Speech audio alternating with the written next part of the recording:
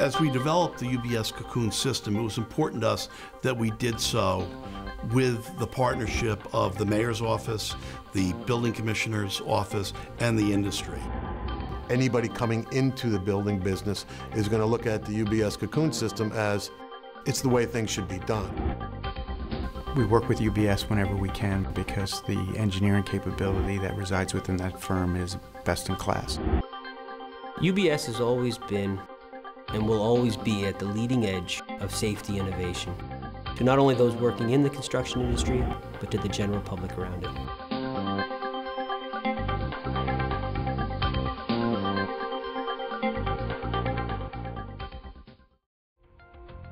Prior to installing the UBS Cocoon, we provide both the general contractor and the concrete contractor a set of plans showing where all of the cast-in-place inserts are to be located.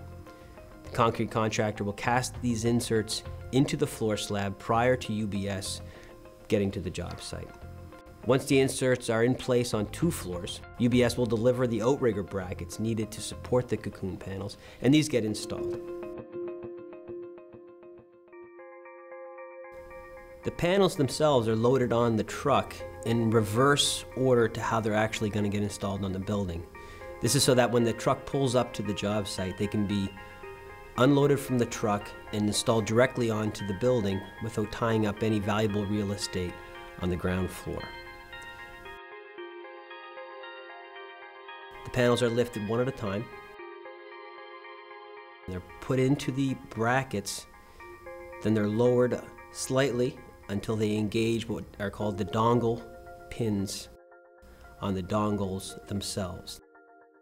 This supports the brackets vertically, and once they're in place, there are wind locks on the outrigger brackets which will keep them installed and secured. After the panels are installed, the slider rails are the next thing to be installed. They're craned from the truck, lifted vertically above and over the panels, and slid down through the frame of the panels, engaging with the dongle pins on the same outrigger brackets that are currently supporting the adjacent panels. That completes the installation of the system. Once the system's installed, the gap flaps, which are horizontal rated work platforms that pivot down from the inside of the frames on the Cocoon panel, lower down. They rest on the edge of the concrete slab.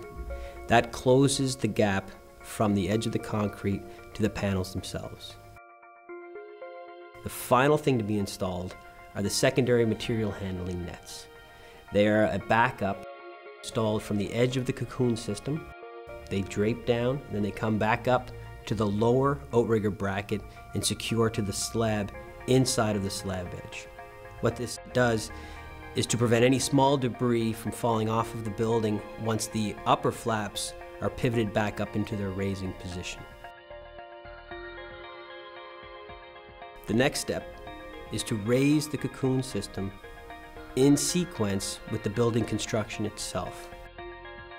After a new floor is poured, a new outrigger is installed directly above the outrigger on the floor below. It is anchored into place in the cast-in-place inserts, and a chain fall is temporarily hung from the outrigger bracket, with the chain coming down and securing to the panel at the lowest elevation. It is then manually lifted up one floor until it reaches the new outrigger and its new position, at which time it's locked off in place and the wind locks engaged. After the panel is secured in place, the slider rail, which is between the frames of the panels, is lifted up using the same procedure with the chain fall manually. After it gets to its final location, the gap flaps are lowered down, and the material net, which is currently on the lower floor, is raised up to be on the current bottom bracket floor. At the end of the job, UBS dismantles the Cocoon system similar to how it was installed at the beginning. The inherent benefit is that it's safer for everybody. So what What it does is it assures that nothing or nobody can fall off a building. So creating a safer environment for the public and a safer environment for the men is conscionably the right thing to do for everybody. And quite frankly, having worked with the Cocoon, I don't know how we could do a job without it going forward.